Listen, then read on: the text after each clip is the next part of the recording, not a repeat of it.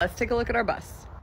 She's a beaut, Clark. She is in all her glory. Passenger, but it is as long as a 15 passenger, so we have a ton of cargo space in the back. It's like driving a small RV. The windshield is huge. The view of all the seats. So you've got row 3, and then what we call the jump seat in a row of 2. So you've got like this aisle that you walk through, and then a row of 4. This little latch and all the way up, which is great if you're loading a bunch of stuff in. This is my organizer. It has Velcro on the bottom, so it doesn't slide around. But in here, I've got all my grocery shopping bags.